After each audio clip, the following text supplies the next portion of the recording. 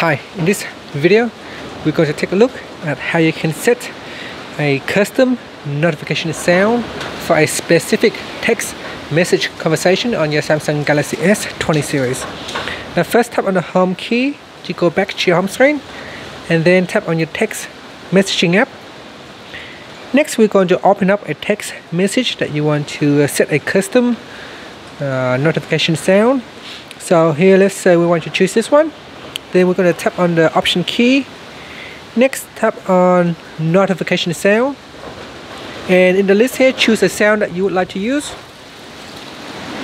I'm just going to increase the sound right here, and then what you're going to do is you tap on the back key, and now you have set a specific sound just for this conversation only.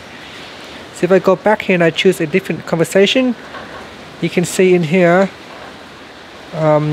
I have a default notification sound, and for this conversation here you can see I have a custom sound for this particular chat only. And that's it. Finally, you can tap on the home key to go back to your home screen. Thank you for watching this video. Please subscribe to my channel for more videos.